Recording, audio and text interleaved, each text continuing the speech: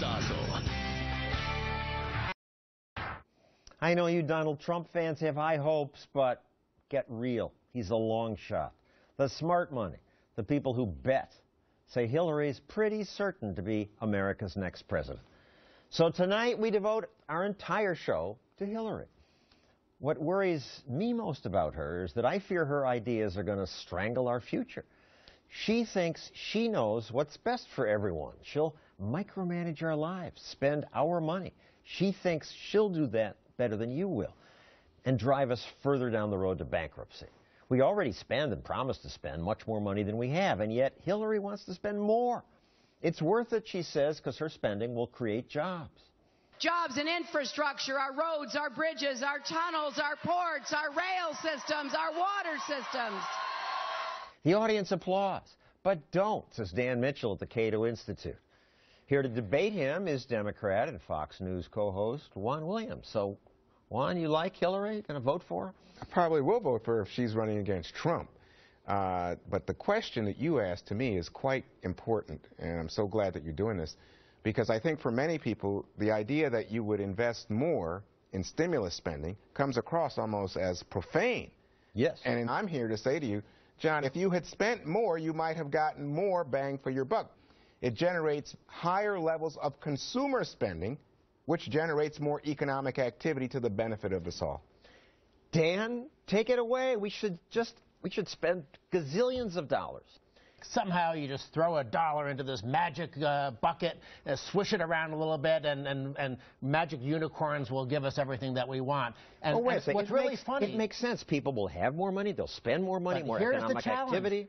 Government can't give us a dollar or spend a dollar without first taking it out of the productive sector of the economy. And what's really amazing, every time Keynesian economics has tried failed, the excuse always is, oh, if only we had spent more, it would have worked. Well, no, you spend more, you wind up being Greece. Hillary wants to spend $350 billion for reduced college tuition, $200 billion for free child care, $75 billion for clean energy, $1 trillion in new spending. Juan, we're going broke. We can afford this? We're going broke. We can't afford to pay Social Security, Medicare, the promises we've made already. That's not true. We're paying, Social Security is viable for many years out. I would agree with you that there seems to be a cutoff point where the reserve would be expended.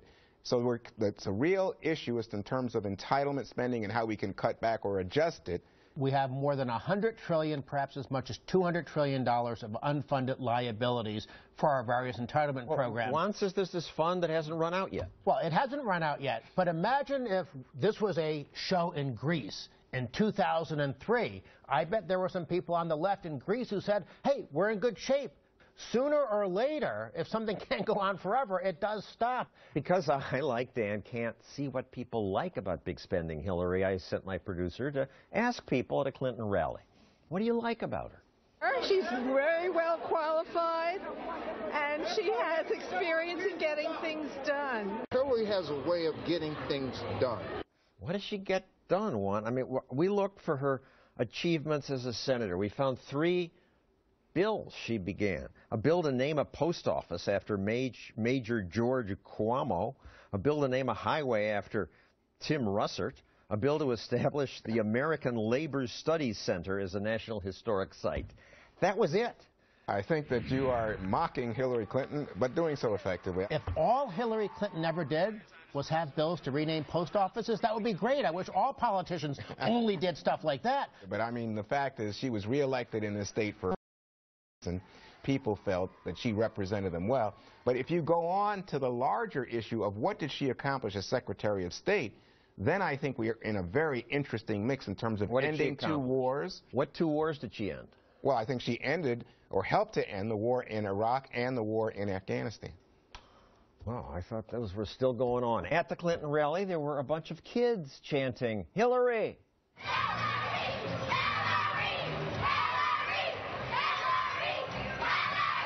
It's so cute to see them. Because I think real loyalty starts when you're about that age. It's unattractive to me. It's unattractive even when you see young people out there screaming profanities at Trump because he demonizes Mexicans and Latinos. I don't appreciate it. I think it's wrong. One big Democratic theme this year has been the conceit that a few government subsidies will stop climate change. We are going to combat climate change by creating clean, renewable energy jobs by the millions. I believe that we can have installed 500 million more solar panels by the end of my first term and enough clean energy to power every home in America by the end of my second term. Take money from people and subsidize people like me who can afford a house with solar panels on it. This is a good thing, and it's going to have any effect on climate change? I think it has a tremendous... What do you mean? If people are burning fewer carbon-based fuels and relying more on the sun, the wind, in other words, environmentally friendly sources of energy, I think that helps us all if you are concerned about climate change. Maybe you're not. Well, I'm concerned if its climate is changing. I just am not sure we did it, and I'm certain that these things aren't going to make any difference. This is just a recipe for more Solyndra-type scandals and slush money, corporate donors and things like that.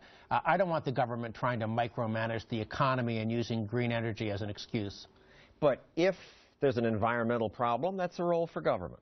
If it's happening and it's caused by man, what is the most intelligent way to mitigate it and deal with it? And I don't think having government industrial policy is going to be the smart approach. To my great relief, our likely next president sometimes says things that suggest she might understand what actually creates prosperity. Create the economic conditions. Obviously, most jobs are started and grown by private business, but it matters what kind of atmosphere there is. Create the economic conditions. She gets it. Well, I think that's right. If government is providing core public goods like rule of law, property rights, enforcing contracts, if that's what Hillary means by it, I'm with her.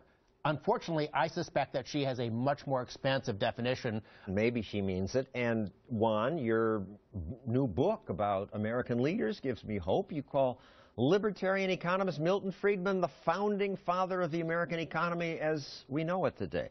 And I assume you mean that as a compliment?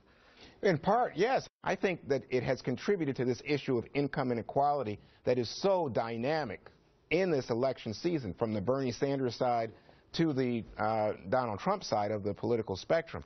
Government does play a role in terms of getting out of the way? Well, if you can say that, I think that's what you would say. I would say making sure that it's a level playing field. You talked about enforcing contracts, making sure that everyone has an equal opportunity. That's also a function of government in an era when it looks like the big boys are running away with the game.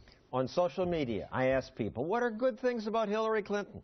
On Facebook, Jim Von Matra wrote, she's withstood decades of right-wing attacks and hasn't crumbled. She's been dedicated to public service her entire adult life. Public service, Dan? I guess it means making lots of money, giving speeches to Goldman Sachs. I'm not quite sure what it means, other than her friends have made out like bandits. I say real public service is making people's lives better. Steve Jobs did a public service by creating personal computers and my iPhone. Henry Ford did a public service by making cars affordable to poor people. Most of you do public service when you work because you provide people a service or product. Politicians, they do the least public service. They take money from us and pander for votes by then giving it back. Juan, am I wrong? I'm all for innovation and private sector growth, but I do believe that capitalism needs some governing so that you don't have us exploiting children and having but people... 40% of the economy? Do you want to live in Brazil and have to get to your home on a helicopter on a mountaintop? I don't think so, John. I think there's a legitimate function for government to moderate excess in a capitalistic limited government society. Like Hong Kong or even Australia, New Zealand. Hong Kong. Oh, you should go check their welfare rates. Far higher than ours. In Hong Kong, I was just there in February, only 3% of the population is receiving government assistance. Finally, at that Clinton rally, I was surprised how many people said they like Hillary because she's a woman. What is it that you like about Hillary for president? Well, I think Hillary would bring a lot of change for women. I'd really like to see a woman in office. It's time that we had our chance. I believe it's time we had a woman in the White House. It seems sort of anti-feminist, this. Shouldn't people vote for you because you're the best, not because of your gender? If we were talking about Margaret Thatcher, I'd be cheering. It's the policies that the politician believes in that should guide our votes, not simply whether they have a certain set of genitalia. The idea that this democratic, developed nations never had a woman as leader. Other countries have, Great Britain, Germany at the moment, Israel. I think that says, you know what, there's a reason to celebrate. That's a good thing. But why didn't your left-wing friends celebrate Margaret Thatcher? You only celebrate when left-wing women get elected. That's not true. Would you have celebrated Sarah Palin being elected? No, I would not. I disagree so strongly with so many of the policies. Hillary Clinton, I know you don't agree, John, but Hillary Clinton, for whatever you say, has been a U.S. Senator, twice elected, Secretary of State, and now running for president. It's not as if she has not gone through not only Republican criticism, but the real test of leadership in our country. Thank you, Juan. Dan?